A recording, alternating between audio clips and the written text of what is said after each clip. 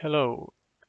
In this video, I want to show you how to create a 4-bar linkage or a 4-bar mechanism inside Robotstudio. It's really simple. First, we need to import some geometries, of course.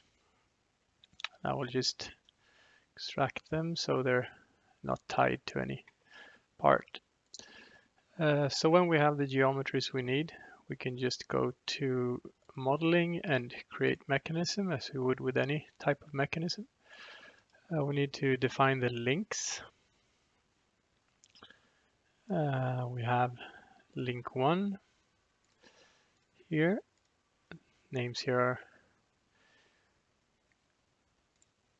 intuitive. So first link is base link. Apply. Second link. Apply. Third link. And these are of course the parts I have. They just conveniently named link 1, 2, 3, and 4. So third link, apply, then the fourth link, and hit apply. And now we have the 4 links that we need. We can move on to set the correct mechanism type. So for a 4-bar linkage, we need a device mechanism. So now we can go to joints, and you can see that this 4-bar linkage here is clickable. If we would go for an external axis, for example, this is grayed out.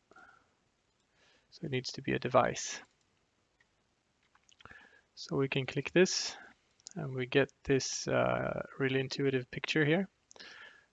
So if we look at our geometry, our model here, we have parent link, it's what we choose as the base link, so it's this one.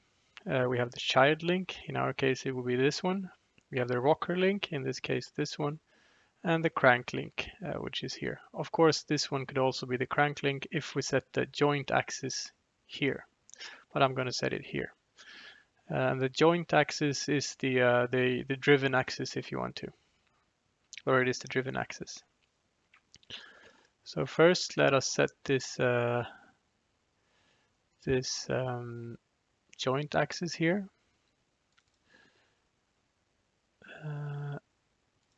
In the middle, and then this one here. So there we go. Then we can move on with the parent rocker joint position.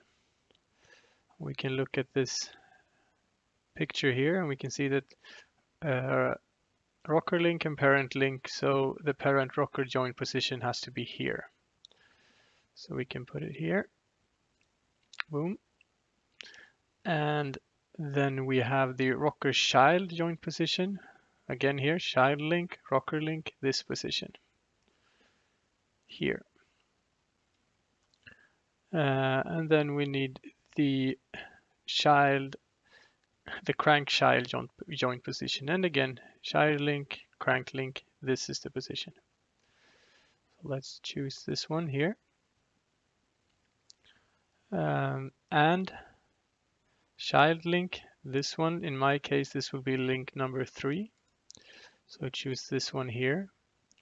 Rocker link, this one, in my case, it's joint number 4. Or link number 4, and crank link, this one here, in my case, it's link number 2. So now we can apply this one. Everything is good. And we don't need to set up any more joints. And we can compile this mechanism. And we can see if we move this one now, it moves as expected. So a really simple way to set up 4-bar linkages in Robotstudio.